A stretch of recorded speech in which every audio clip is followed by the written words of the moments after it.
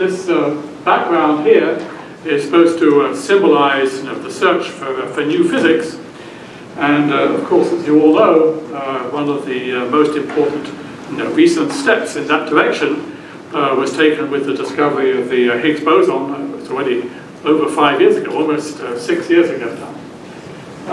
So this is actually a picture of Peter Higgs when he was working out some of the details of his theory back in 1965. So if the screen was good enough, you could actually perhaps make out some of his secrets.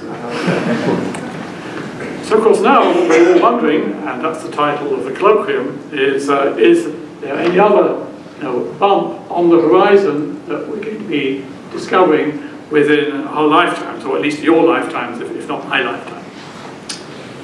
So that's what we're trying to do. Now when I'm trying to explain this to a general public, then I often use as my talking point this famous painting by Paul Gauguin. So you remember that in this picture, these people are asking themselves some very basic questions about us and our place in the universe. What are we? Where do we come from? Where are we going? And I actually had a copy of this picture in my office when I was a PhD student, just to remind myself why I came into work every day. Because my point of view is that the job of us particle physicists, and specifically CERN and the LHC, is precisely to at least study these questions. Maybe we don't find the answers, but the quest in itself is valuable and important.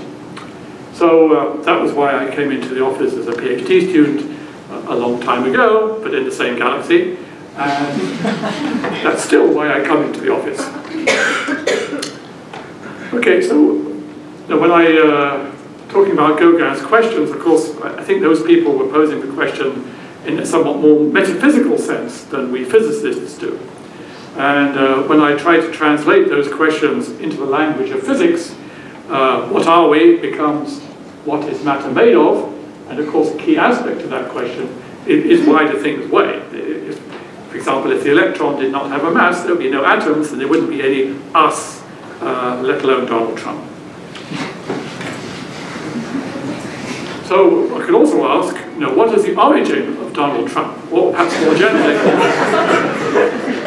what is the origin of the matter in the universe? And a particularly pertinent question nowadays is, what is the dark matter that fills the universe? Or at least the White House. Where do we come from? Where are we going? So those questions for us physicists become, how does the universe evolve? And why is the universe so big and so old today? And of course, we would also like to know what is the future of the universe, just in case there is any future to the universe after Donald Trump. Okay, so as I said, our job as particle physicists is to ask these questions, and every once in a while we find an answer, like 2012 we discovered the Higgs boson, and now I'm going to talk in this presentation about some of the other questions we have, and about how we might hope to find the answers. So much of what I'm going to say concerns physics at the LHC. Experiments at the LHC are in fact addressing many of these questions. I'm not necessarily going to address all those questions in this talk, but a significant fraction of them I will.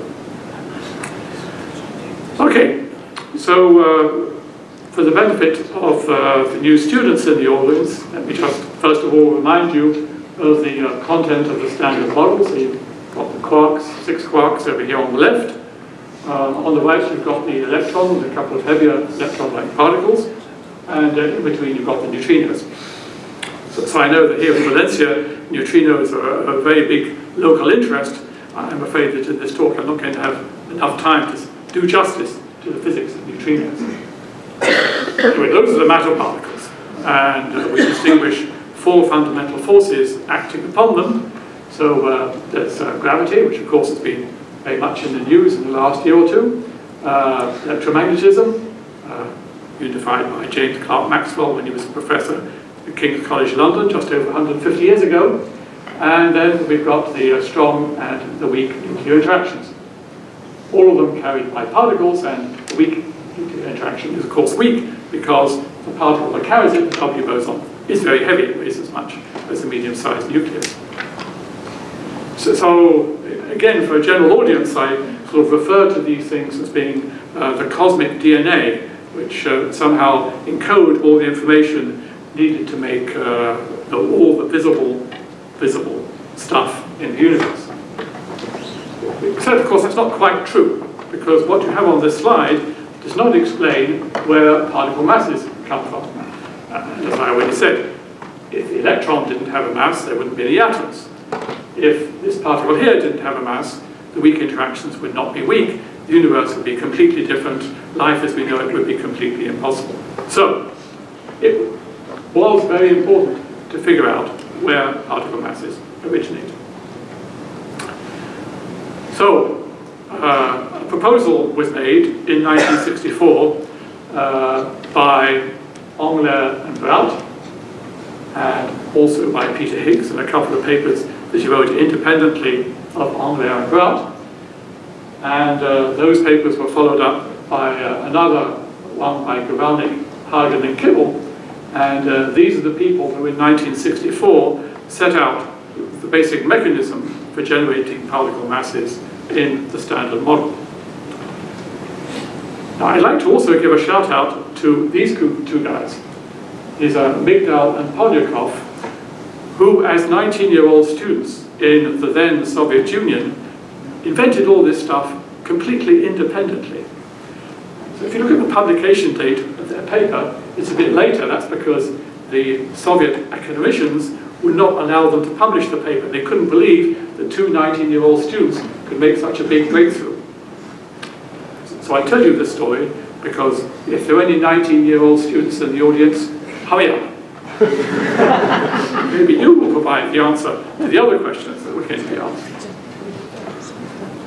Okay, so these people all proposed a mechanism for generating particle masses, which was then subsequently, in 1967, 1968, incorporated into the Standard Model.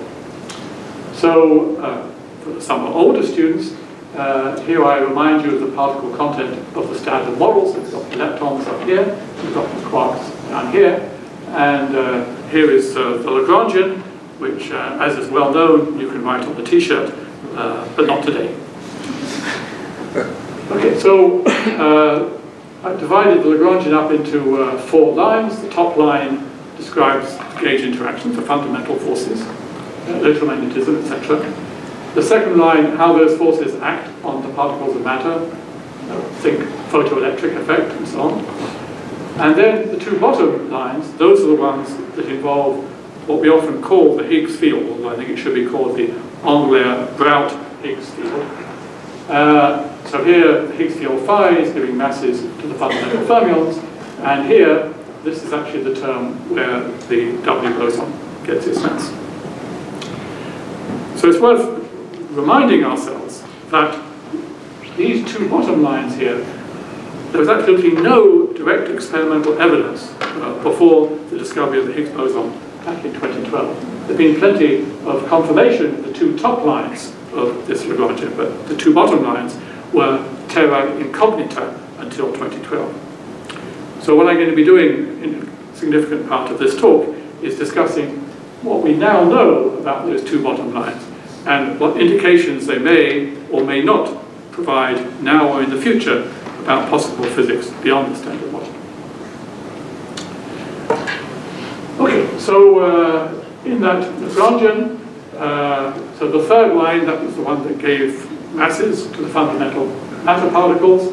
So that gives you, for example, the decay of the Higgs boson into pairs of fermions, which was, to my knowledge, first pointed out by Weinberg in 1967. And the bottom line in the Lagrangian on the previous page gave you the coupling of the Higgs to vector bosons, which was actually discussed in quite some detail by Peter Higgs in the paper that he wrote in 1966, the one that he was working on when I showed you that picture on the first slide. Okay, so actually nobody paid very much attention to those papers by Higgs, Glashow, Salam, etc. until about 1970, 1972, when 't-Hooft-Veltman showed that you could calculate with a standard model. That it was a normalizable field theory, and you could use it to make precise predictions. But still, nobody paid very much attention to the Higgs boson. But in 1975, together with Mary Gaillard and Dimitri Nanopoulos, we decided it was about time that people started thinking about what the Higgs boson might actually look like in an experiment. But at that time, these ideas were still regarded as being pretty speculative, and the distinguished professors in the first row were somewhat critical of all these novel gauge theory ideas. And that's one of the reasons why we wrote at the end of our paper that we do not want to encourage big experimental searches for the Higgs boson. Fortunately, our experimental colleagues did not take that advice. So probably you shouldn't take any advice I give you in the rest of this talk either. So that was 1975. Come 1984, there was the first experimental conference about experimentally what you would do with the LHC, and I got the job of discussing the searches for new particles that you could do with the LHC, together with Graciela Gelmini and Lee Kowalski, and of course looking for the Higgs boson took pride of place, and here are a couple of plots from our paper. So aficionados of the LHC will recognize gluon fusion and W boson fusion, two of the main processes for producing the Higgs boson at the LHC, as we'll be discussing in a moment. Okay, so time moved on, and now we've got very precise calculations for the production of the Higgs boson at the LHC, coming for the Higgs cross-section working group. And this is a plot showing you, as a function of the Higgs mass, what the cross-section should be. So the dominant contribution comes from gluon fusion, as I mentioned. There's W fusion down here somewhere, yeah, the red one. And reduction in association with a vector boson, and so on. So of course, we now know the Higgs mass is about 125 GeV. And it just so happens that for 125 GeV, all these mechanisms could be observed at the LHC, and many of them have been already. If the Higgs boson had happened to weigh, just pick a number, 750 GeV, then it would have been very difficult to produce it, and we couldn't have discovered very much about it. But we were lucky. So the LHC experiments have done a fantastic job in measuring many, many processes. So here we have what's often called the Stairway to Heaven plot, showing production of jets, W bosons, W bosons plus jets. And here I highlight processes involving the production of the Higgs boson. So the Higgs boson has not only been well and truly discovered, but also we've been able to figure out many of its properties and look among those properties for possible clues as to what physics might lie beyond the standard model. So this is a picture from the day when the discovery of a new particle was announced on July the 4th, 2012. And here you see a bunch of distinguished former Directors General of CERN, acknowledging the cheers of the crowd. I paid particular attention here to Lynn Evans, who of course was the guy who actually built the LHC. And this is another picture taken on the same day, which I like for two reasons. One reason is because here you see Vincent-André and Peter Higgs. So a little story, that they had written their papers in 1964. This was 2012, but in the intervening 48 years, they had never met. This is the instant when they met. Of course, the following year they met again in Stockholm. So that's one reason why I like this picture. The other reason why I like this picture is because, oh, I'm not sure how she got there. That's supposed to be Fabiola Gianotti, who, small mistake, who announced the discovery of the Higgs boson, of the boson, on behalf of the Atlas collaboration, of course, is now going to general CERN. Okay, so what do we know about the Higgs, and what does this tell us about possible new physics beyond the standard model? Well, one thing we know is the mass, and the mass has now been measured quite accurately. These are the results, combined results of Atlas and CMS from the first run of the LHC, and these are preliminary results from run 2 of the LHC, and as you can see, they all cluster around 125 GeV, and if you just combine them in a very naive way, ignoring shared systematics and so on, you come up with what's almost now at the level of a 1 per mil determination of the mass of the Higgs boson. So what, you might ask? What's the interest in knowing very accurately the mass of the Higgs boson? Well, one reason is because then we can do very precise tests of the standard model by, for example, looking at the production and decay rates of the Higgs, which of course are predicted in the standard model. The other reason, which is highlighted here, is the stability of the electroweak vacuum. And this is a topic I want to discuss next. So, probably most of you, if not all of you, know that in the standard model you have spontaneous symmetry breaking due to an effective potential which looks like this. Right? It looks like a Mexican hat, or if you prefer, which probably you do here, at the bottom of a wine bottle. Now, that side of the Mexican hat goes up. And it goes up because of the self-coupling of the Higgs, which is this quantity lambda here. Now that lambda, that's a coupling, like any other coupling in a normalizable field theory. It varies as a function of the scale, and in fact, it renormalizes itself, and that's illustrated here. So if you look at that, you see that what that actually tends to do, that self-normalization, tends to increase the value of lambda as you go to larger scales. So it makes the bottle size get even steeper. But in the standard model, that's not the dominant contribution to renormalization. The dominant contribution actually comes from loops of top quarks. So this is the leading effect shown here. That's a negative renormalization. So it actually tends to turn down the size of the Mexican hat. So if you imagine the Mexican hat no longer has a brim, but the brim is turned down. And you can estimate at what scale that happens. And if you put in the measured value of the Higgs that I just mentioned, and the measured value of the top quark, you find that this instability sets in somewhere around 10 to the 11 GeV. This uncertainty here is probably understated, but it certainly looks like there is some issue with the Higgs self-coupling going negative at some scale. Now, I personally believe that that instability is not real. I think there's surely new physics which prevents this instability from occurring, and one possible example of such new physics is supersymmetry, and I'll come back to that later in the talk. So let me illustrate again the problem.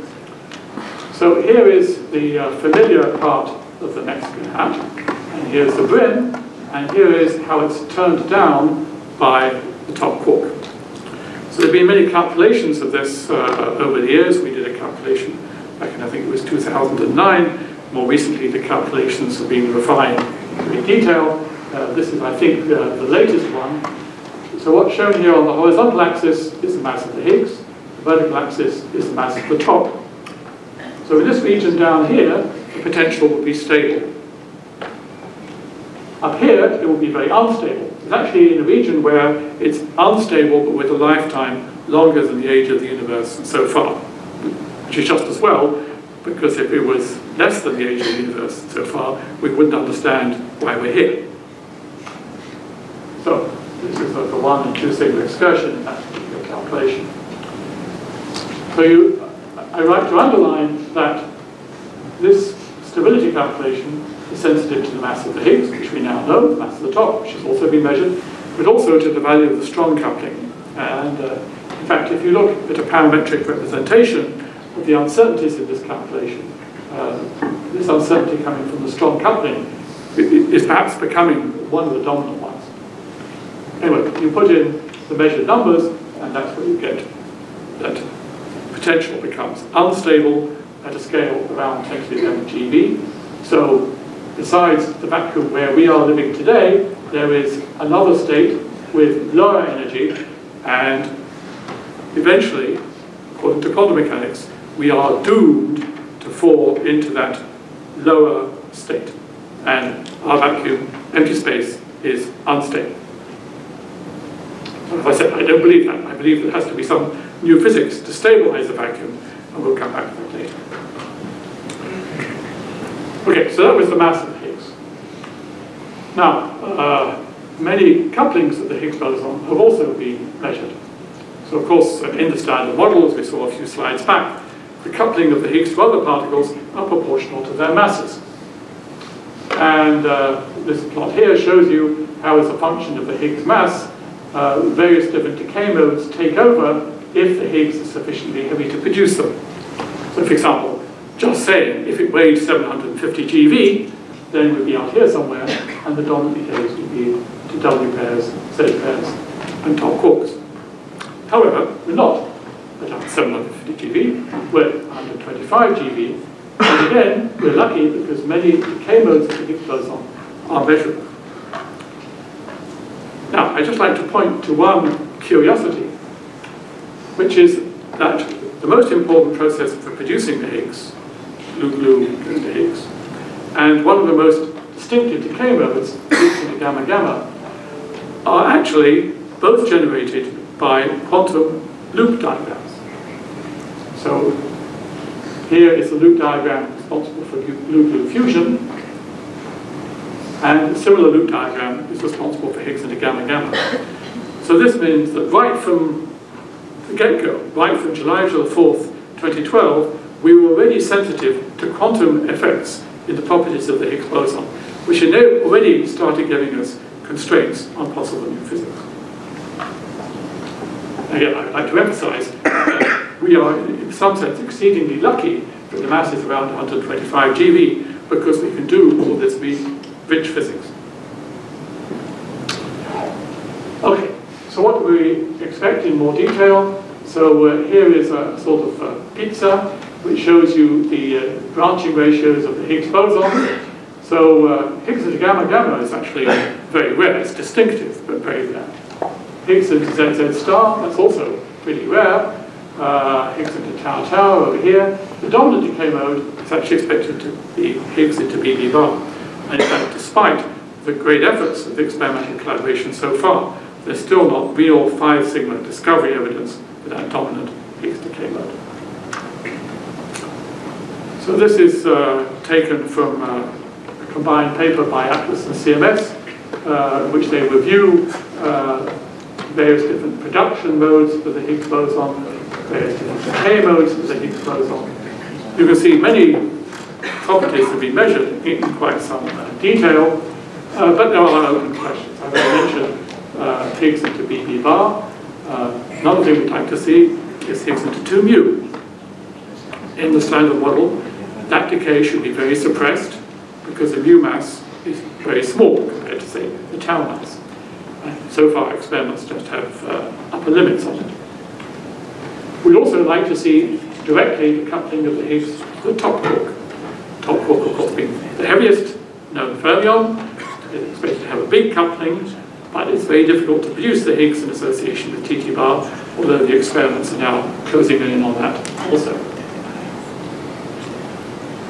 So a few years ago, with my then PhD student, Tibon Yu, we did a simple little exercise. We said, okay, the prediction is that the couplings of the Higgs boson should be proportional to other particle masses. Let's test that by choosing a parameterization where the couplings are proportional to the masses, but to some different power. Let's call it 1 plus epsilon. And we did a global fit to the data that were available then. So the standard model proportional to mass, that's the red line, and you can see the data were completely consistent with it.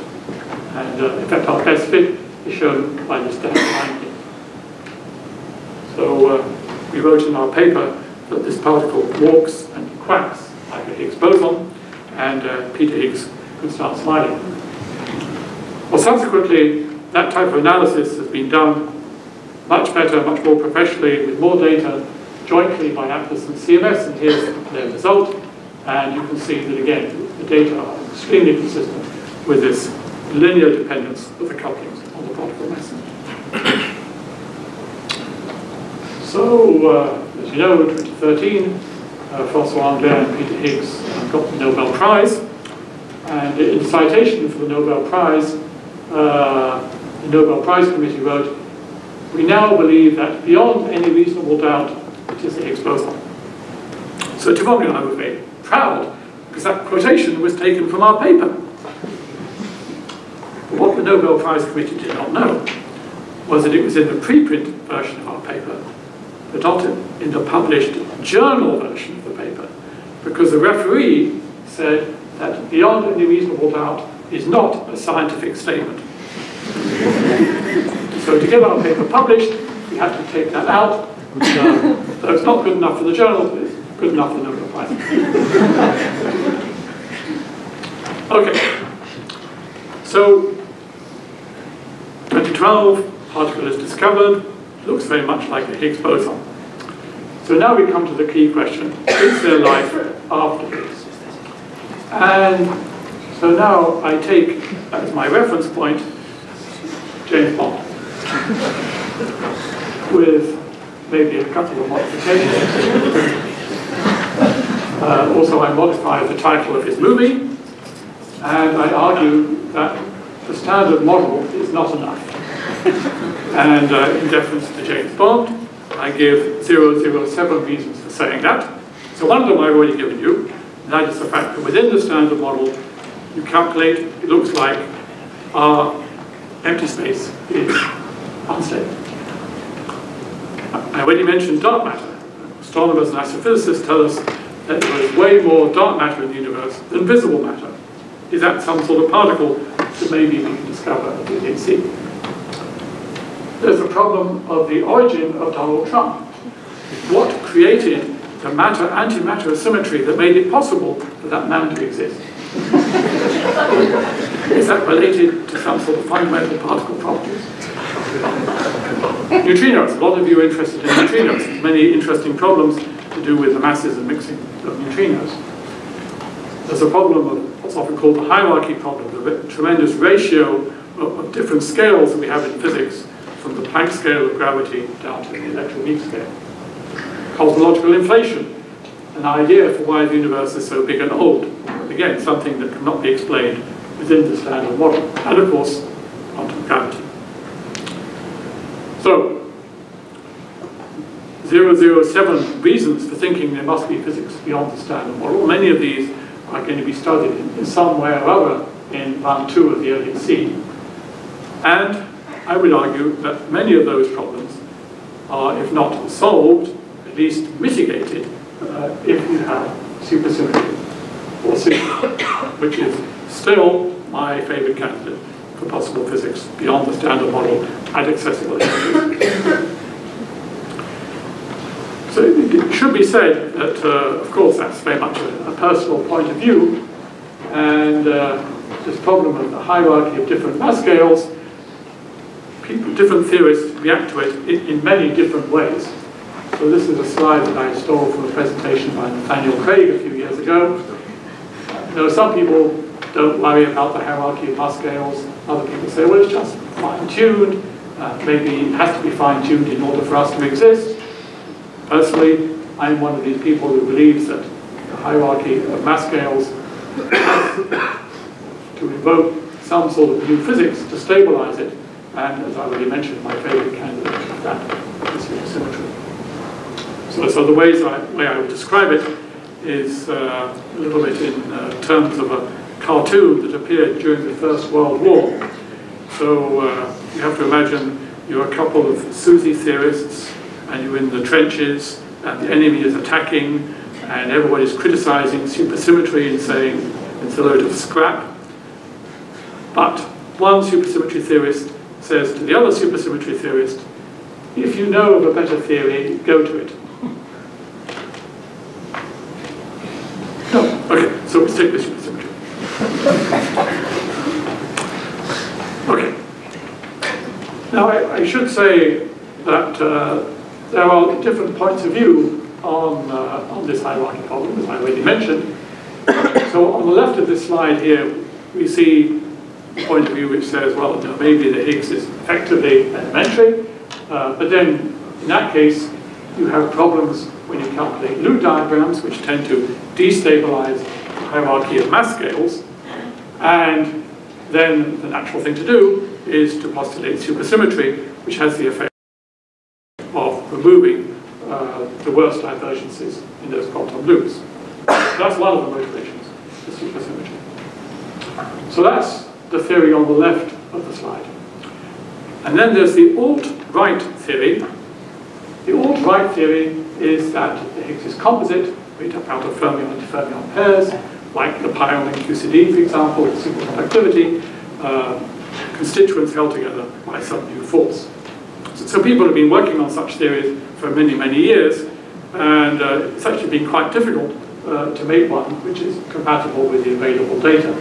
But this, I think, is still very much a live idea, with the Higgs nowadays interpreted as being some sort of pseudo-Nambu-Goldstone boson associated with some partially broken high-order symmetry.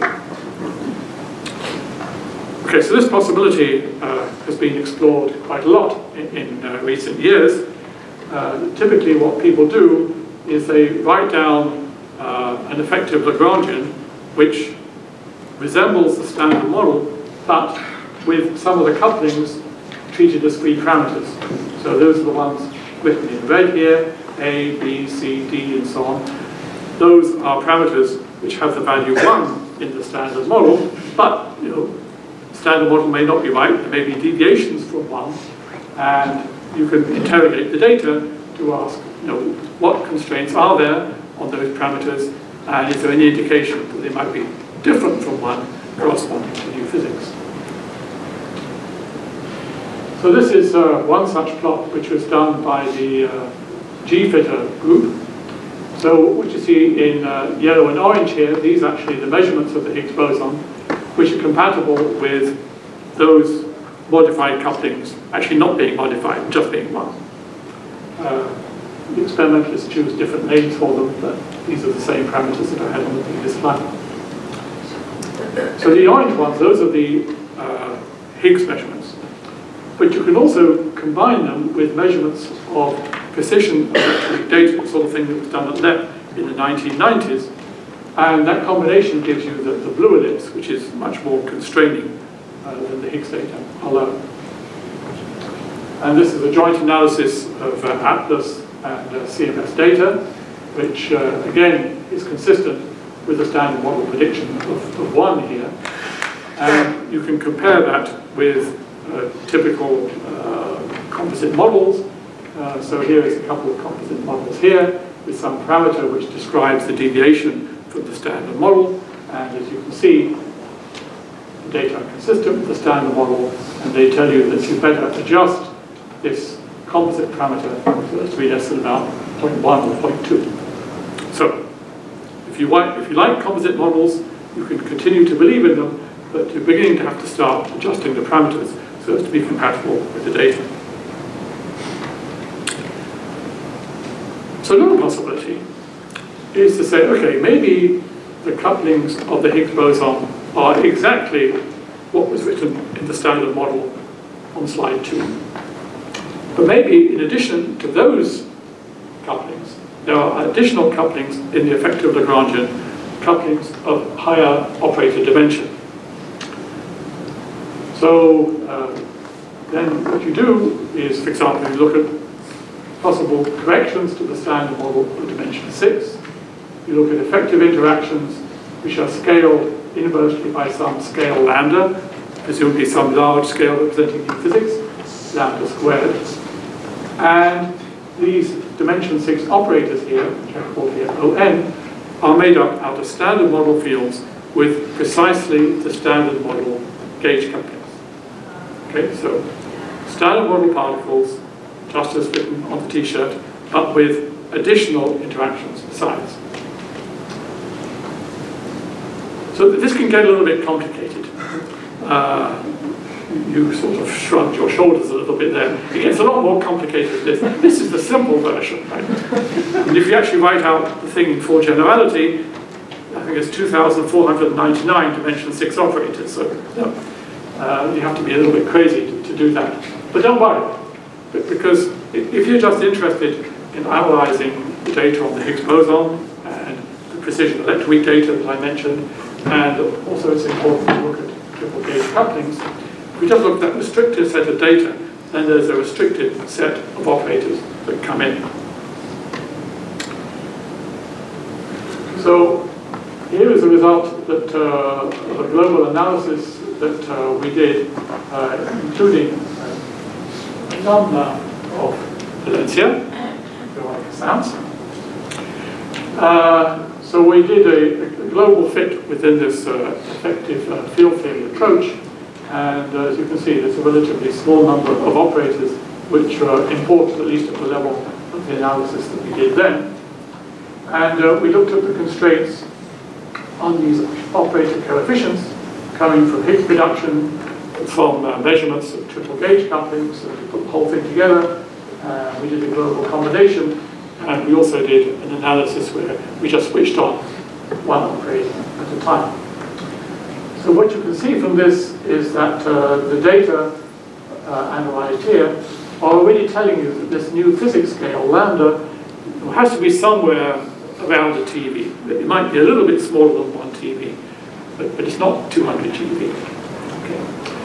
So this was done with LHC11 data, and we're currently redoing this analysis using all the available 1-2 data, and that paper will be coming out shortly. I would like to emphasize the complementarity of measurements involving Higgs production and triple gauge couplings. And let me just, I will show you this slide by Adam Tarkowski and collaborators. So here in green, we've got the constraints coming from Higgs measurements of a particular combination of parameters. Here we've got in orange constraints coming from measurements of triple gauge couplings. And blue here is the overlap. So what you see is that Higgs measurements, triple gauge coupling measurements complement each other in a very nice way, and one needs to do a global analysis of all these electroweak observables in order to get the best possible constraints on new physics beyond the standard model.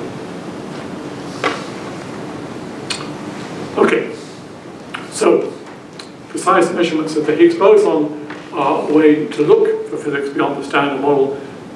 But what is that physics beyond the standard model? So I've already revealed my prejudice. I confess that I am in a long-term monogamous relationship with Susie.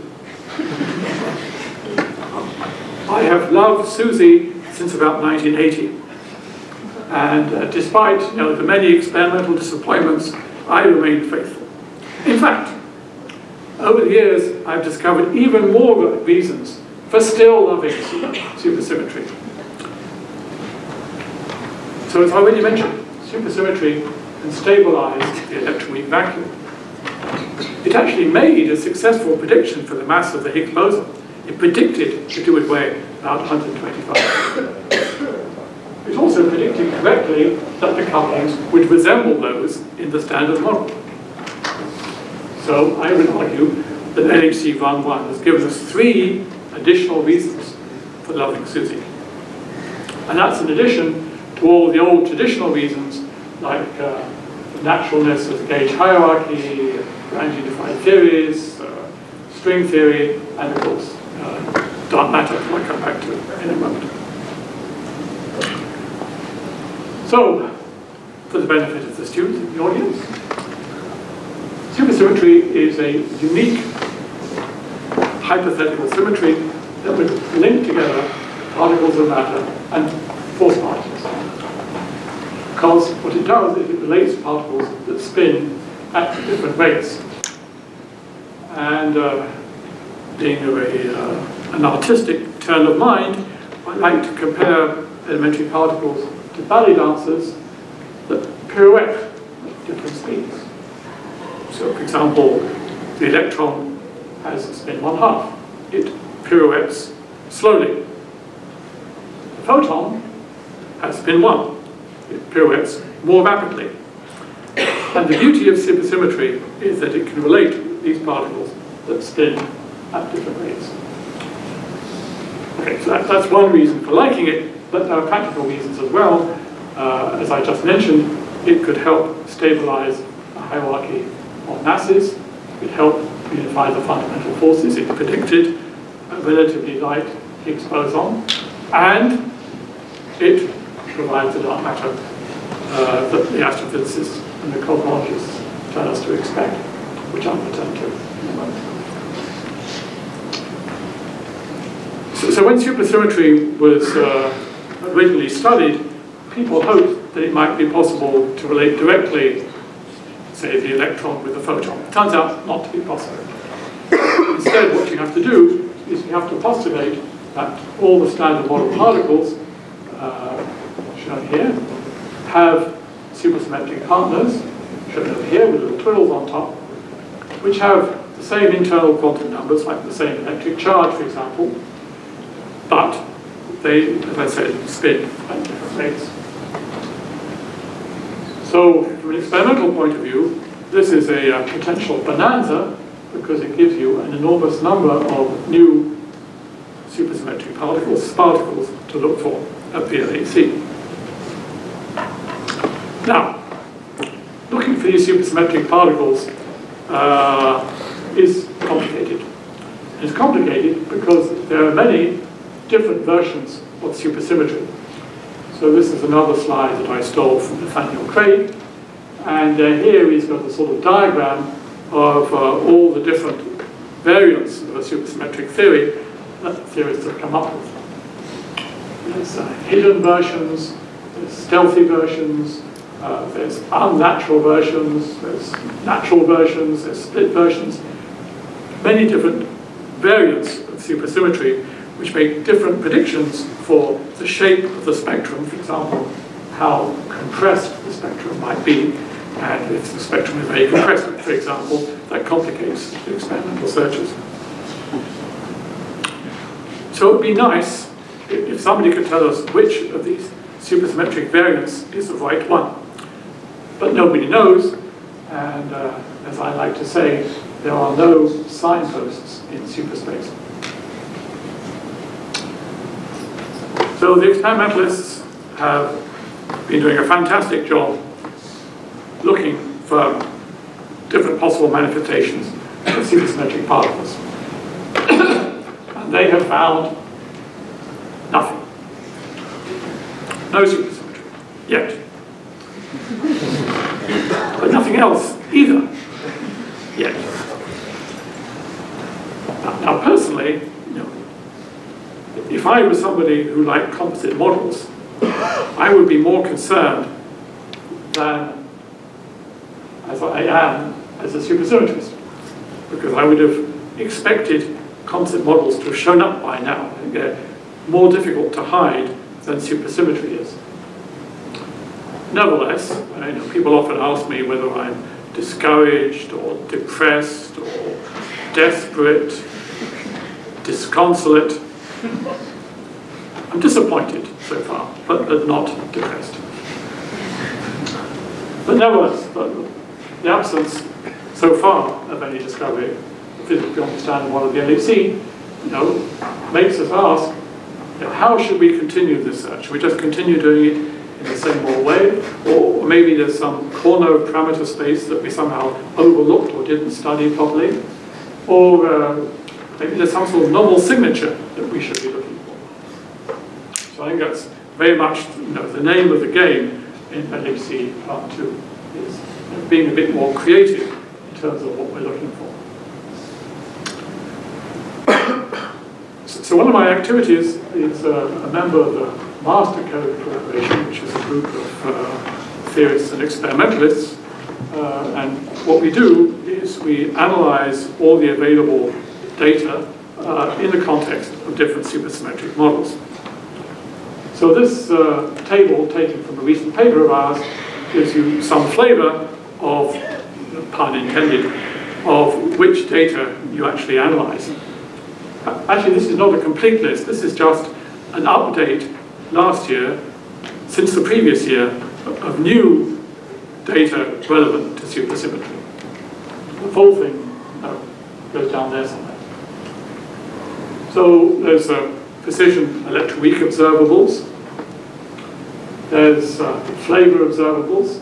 For example, somewhere in here there's BS goes to mu, which has recently got measured with quite high accuracy by LHC collaboration, particularly LHCb. There's dark matter observables, which include the dark matter density, but also upper limits on the dark matter scattering rate. And then, of course, there's LHC observables, and that's where there's been a big advance with, in particular, the first round of data from LHC 1.2, which we incorporate in our analysis. So I should mention two anomalies which might indicate possible physics beyond the standard model. So one is the anomalous magnetic moment with the muon. This could very comfortably be explained by supersymmetry at the scale of a few hundred GeV. But as we'll see, there's some tension between that explanation and the LHC constraints on supersymmetry. Little open parenthesis, you may have heard a couple of weeks ago that there was a series of papers arguing that you could maybe explain the G-2 discrepancy through gravitational effects. A lot of people looked at this and the conclusion is no. So, unless maybe you modify gravity, but that's not the way. So that's one anomaly which is still there, and we're looking forward, perhaps later on this year, to a new round of data from an experiment at Fermilab, which may provide more precision, or should provide more precision on the experimental value. The other anomaly which I should mention is anomalies in B decays. In particular, I highlight B decay and K star decays. It's very difficult for me to explain those anomalies in the framework of the sort of supersymmetric theory that I've been studying. So if those turn out to be confirmed, I think those would be indicative of some new physics which is not supersymmetry. Whereas the mu-2 anomaly might be indicative of supersymmetry. Okay, so here is a fit that we did at the end of last year to a purely phenomenological supersymmetric model with no or very few a priori assumptions of what the supersymmetric spectrum might look like. And this fit includes G-2 as a constraint. We've also done a fit in which we forget about G-2 and say, well, maybe there's some problem in the interpretation of the experimental theory, and maybe we shouldn't take G-2 seriously. And on this slide, we take G-2 seriously. So there's a couple of features that I'd like to draw your attention to. So this is the best fit spectrum. What you see is that a number of these supersymmetric particles are potentially accessible to the LHC. Others, no, but some potentially yes. And what I would also point out is that some of the electroweak particles have relatively low masses, below 500 GeV, and so they would be accessible to, for example, a linear collider with a center of mass energy of 1 TeV. 250 GeV, not enough. 500 GeV, probably not enough either, but 1 TeV maybe. So here I actually show you the likelihood function for the mass of the lightest supersymmetric particle. The lightest supersymmetric particle is the one that, according to this theory, could be the dark matter. And so we've got fits here with G-2 and dropping G-2. And what you see is this fit with G-2 as the preferred value for the LSP mass, which is around 250, 300 GeV or so. On the other hand, you also see that if you dropped G-2 as a constraint, then the preferred mass would be around 1 TeV. So we supersymmetry theorists are very keen to have this G-2 anomaly clarified, one way or the other. Okay, so far I've been talking pretty much exclusively about the LHC. But since I got onto the subject of dark matter, let me now just mention briefly the current status of searches, direct searches for dark matter. So this is a well-known plot that was first prepared for the SNOMAS meeting a few years ago.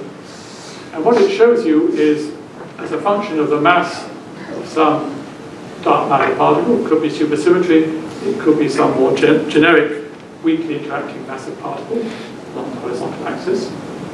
As a function of that mass, up here you've got the cross-section, and these lines correspond to various actual and prospective constraints on the scattering cross-section of that dark matter particle. So these solid lines up here, these correspond to published limits. Since this plot was done, there have been some improvements in these limits, which I'll come back to on the next slide. The dashed lines here, these correspond to prospective sensitivities of experiments that are either now under construction or are planned. This orange dashed line down the bottom here, that is the level at which you start getting a very large background from astrophysical neutrinos. So at low energies, there will be neutrinos from the sun. At higher energies, neutrinos produced by cosmic rays hitting the atmosphere. So there is an experimental roadmap for getting down very close to this so-called neutrino floor. If the experiments 10 years' time don't see anything above the neutrino floor, then it's not so obvious how one could continue that direct search for dark matter scattering. But for 10 years, I think there is a way forward. This pink region here, this is the region which is favored in supersymmetric models. So this pink blob was drawn a few years ago. I will show you some updated versions of that blob based on more detailed studies on the next slide. So what you can see generically is that there is a region of supersymmetric model space where these upcoming experiments have a good chance of seeing something. But equally, there's also the possibility the cross-section might be below that neutrino floor. So that plot was for searches for direct searches for dark matter scattering via spin-independent scattering. And this is an updated plot where now we've got the latest experimental results. In fact, in the region of interest, the most stringent upper limit on the dark matter scattering cross-section comes from the Panda X experiment. Here's the neutrino floor, here's our prediction. Don't worry so much about these different colors, that's more detailed discussion. We could have that later if you're interested. But again, typically you see that in this model, the cross-section might be large enough to be detected soon, or it may take a while longer, or it might be below the neutrino floor. Now that was for spin-independent scattering. Now, there's also spin-dependent scattering. And this is something that has been looked for in particular by the PICO experiment. And it's something that you can also look for indirectly, because spin-dependent scattering is important for the capture of dark matter particles by the sun. And once they're captured inside the sun, they can annihilate there and give you neutrinos. And so these lines up here correspond to the constraints coming from solar neutrinos in various different interpretations. This here is the region of scattering cross-section, spin-dependent scattering that we find in our model, and this is again the analog of the neutrino floor that we saw on the left-hand side. So again, similar picture. The spin-dependent scattering could be close to the current experimental limit, It might not be. So, when the Higgs boson was discovered in 2012, it got a lot of attention in some places that you might not expect, including the Economist magazine. Economics is known in English as the dismal science, but this was a great piece of science. They had this historical review of how long it took for new particles to be postulated and subsequently discovered. And of course, the record so far is held by the Higgs boson, because it took 48 years from postulation to discovery, during which Peter Higgs evolved. Actually, I'm cheating somewhat, because this is not actually a picture when he was doing the Higgs boson work. This is actually his passport photo when he was a student. Anyway, so 48 years to wait for the Higgs boson. So, lovers of physics beyond the standard model, lovers of supersymmetry, just be patient. Sometimes it takes a while. And I like to take my supersymmetric friends. Supersymmetry was postulated at the end of 1973. So far, it's only 44 years.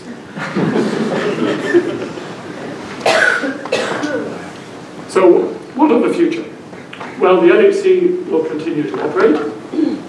So this is the RUN plan, which extends for perhaps another 20 years, gathering perhaps 100 times more data than what have been analysed so far.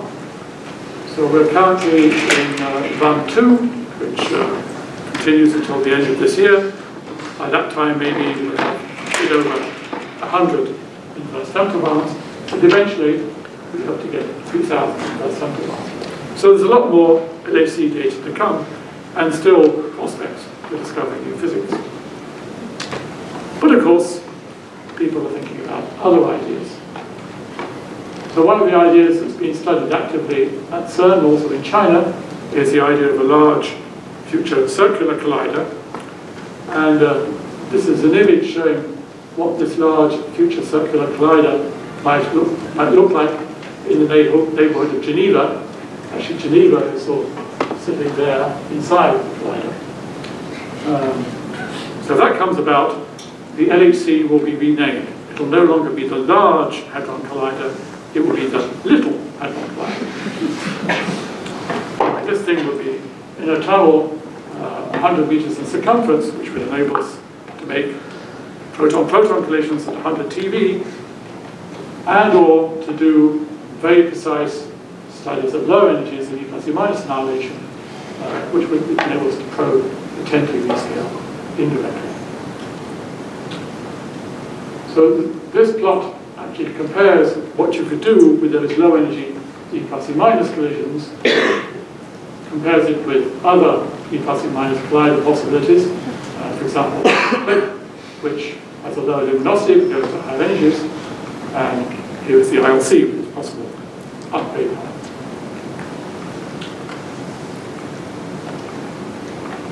So such a machine would enable us to study the Higgs with fantastic precision. So this is a future version of that plot that I showed you a couple of times previously.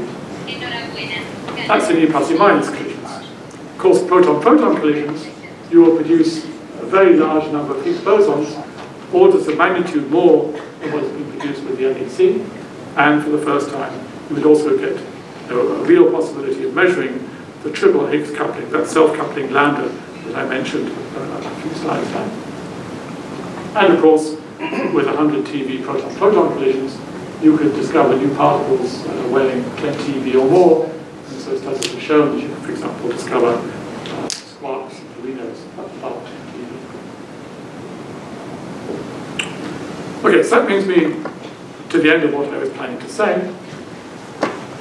So, the discovery of the Higgs boson of the LHC, fantastic success for experimental physics, fantastic success for theoretical physics, but also a fantastic challenge for us theorists to try to understand better this particle and the physics that might lie beyond it. So since the LHC will continue to run. With many more collisions in the coming years, it's quite possible that the LHC will discover new physics beyond the standard model. Perhaps it'll run 2, run 3, run 4, or whatever. I personally believe that if the LHC does discover new physics beyond the standard model, then the top priority for the community will be to study that. But if it does not discover directly new physics, then the priority will presumably be to focus on the Higgs boson and measure its properties in more detail in the hope of uncovering some indirect evidence for possible new physics. So this is where I just lose a lot of friends, because in my view, a large circular collider gives you the best combination of prospects for the future. You can either do high energy proton-proton, or you can do E plus E minus with extremely high luminosity, and either way we can explore the 10 TeV range. What we will discover there, I don't know. So that is my answer to the question.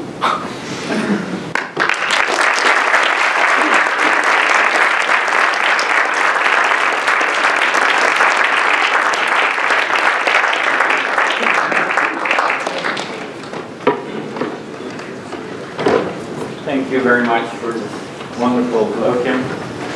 We have time for a few questions, and so we'll start with Professor Bernabeu. John, beyond any reasonable doubt, we do know it is a Higgs boson. But this is not telling us that it is the Higgs boson of the standard model. In your plot of the future of LHC with the higher luminosity in the coming years, at what point there are prospects to measure the self-couplings of the Higgs that will tell us whether the Lagrangian in the scalar sector is the Lagrangian of the standard model? So the studies so far by the Atlas and CMS collaborations indicate that with the LHC, even with 3,000 inverse femtobars, your measurement of the triple Higgs coupling, if you're lucky, might only be at the level of 30% or so. You're not going to get a precise measurement. So people have thought about how you might look for it in an E plus E minus machine or in a higher energy proton-proton machine. CLIC, okay, 3 TeV center of mass, has a real prospect of measuring the triple Higgs coupling. A future circular proton machine could give you a good measurement of the self-coupling of the Higgs. But LHC, I don't think is going to give you a good measurement. I completely agree with what you say, that yes, it is a Higgs boson, but not necessarily the Higgs boson. And of course, in supersymmetry, for example, there are 4 other Higgs bosons to be discovered. But so far, the experimenters haven't found any evidence for it.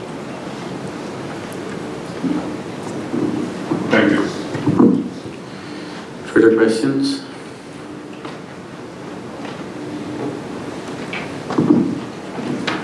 You mentioned the circular collider. What about the future linear colliders? Why the circular is more advantageous than the linear ones? I'm not talking about financial or wherever they are built, but from the scientific point of view. So this is the plot that I showed. Okay, so this compares the various different E plus E minus projects which are being discussed at the moment. So this is CLIC here, goes up to 3 TeV in the center of mass. This is the ILC, which is now being proposed for 250 with potential upgrade to perhaps eventually 1 TeV, and with also a possibility of a luminosity upgrade.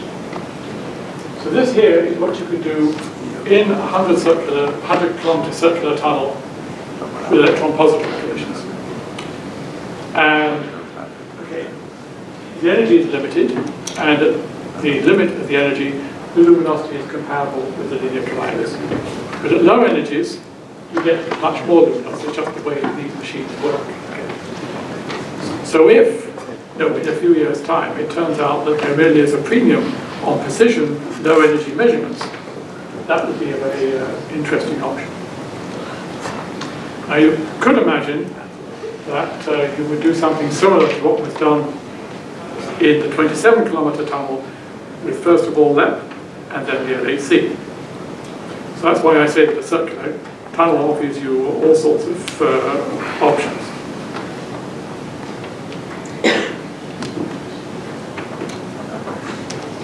You want to respond to this?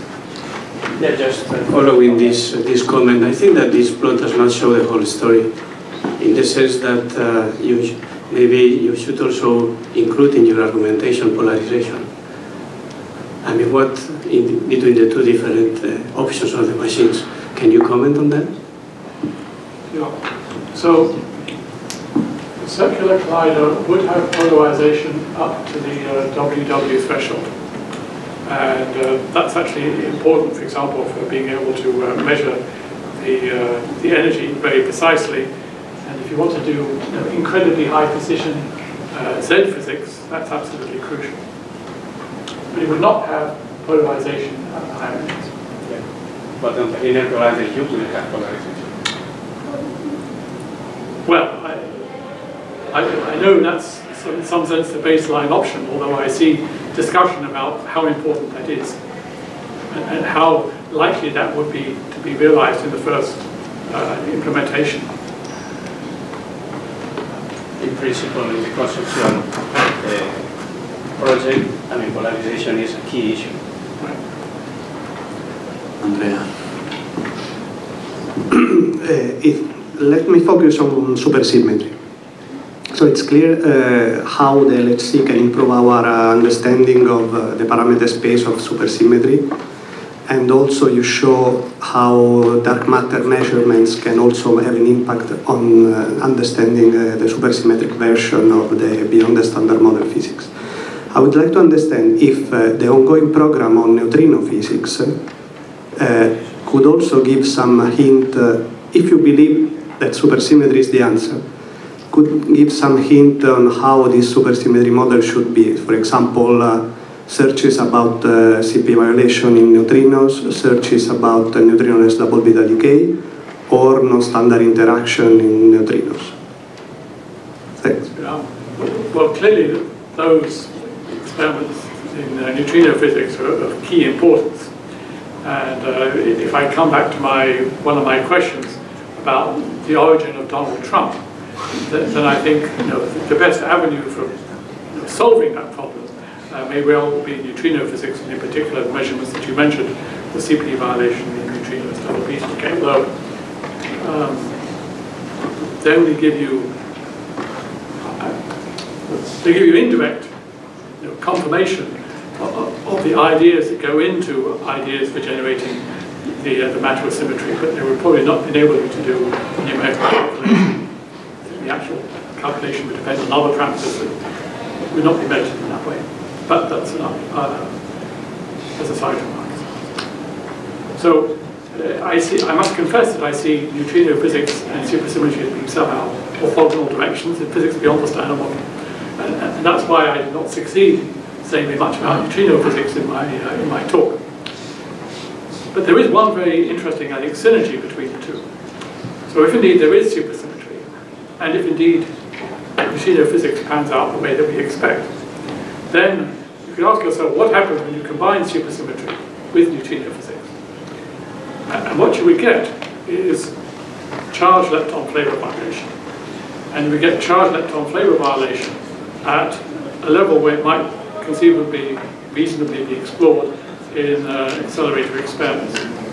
And that combination of supersymmetry and CP violation, that gives you access to additional observables in the neutrino sector, which might bear more directly on the origin of Donald Trump.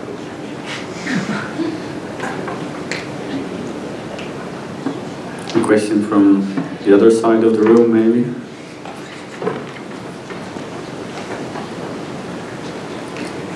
If there isn't any, I want to come back to this, the top mass, the Higgs mass, and vacuum stability. You calculate the scale at which some new physics has to come in to save the universe.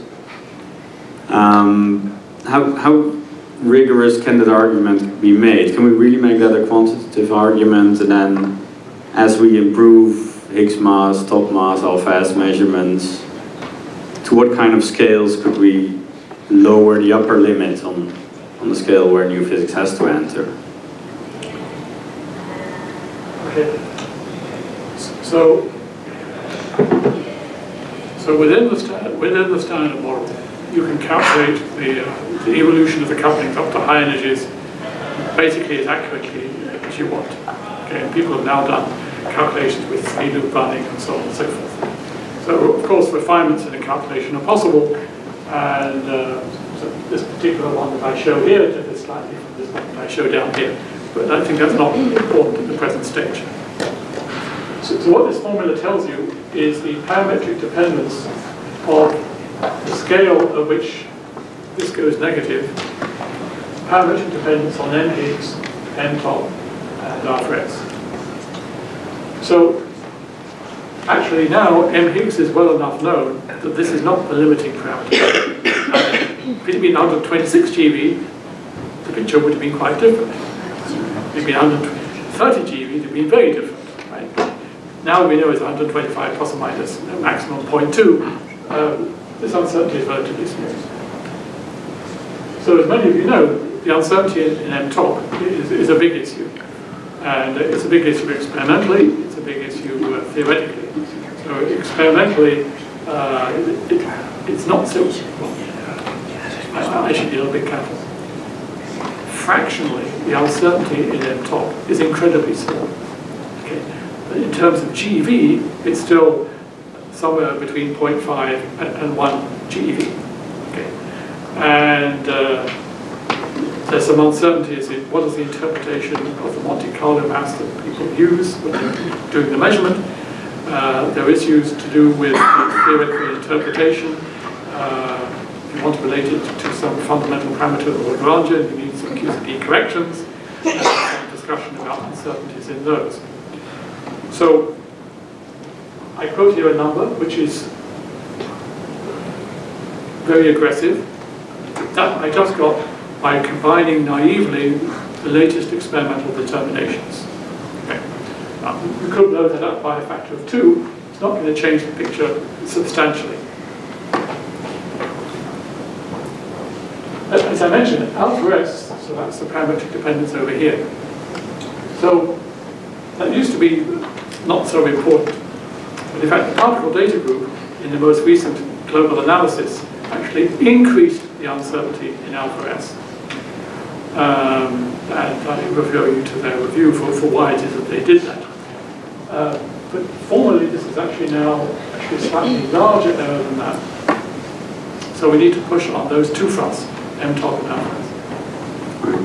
So there are no hidden uncertainties. As soon as we get those two parameters to a factor 10 better precision, we will know this scale. If you do a factor of 10 better, then the theory is going to have to work a lot harder, right? But if you do a factor of 2 better, no, that's already, I think, that's something the theory is already able to handle. Okay. One last question to...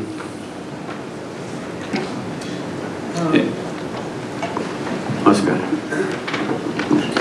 So, if you want, yes, I see it's difficult to say many precise things, but if you had to bet, what could you be the bet of what is your bet for the probability of finding new physics, say, in run 2 or in the large circular collider?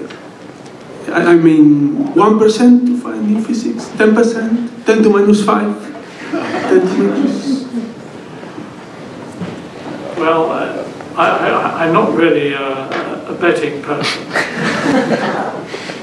So run 2, well, already a significant fraction of the data has been analysed, and no published indication of new physics. Every once in a while one hears a rumour, but tend to go away again. So I heard another rumor last week, but I'm not holding my breath. Future runs of the LHC, as I said, that's a different ballgame, because then you're talking about 30 times more data that are going to be accumulated during run 2. So as I said, I'm not a betting person, but people often say that the best way to figure betting odds is just what people do rather than what they say they're prepared to do. You understand what I'm saying? So I think that to ask me what I would bet is not the same thing as asking me what I actually do. So you just look at my publications. What do I work on?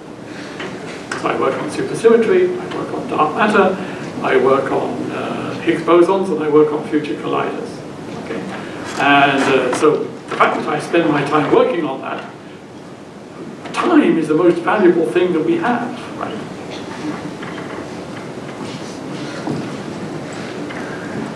Excellent, let's stop here. Thanks very much.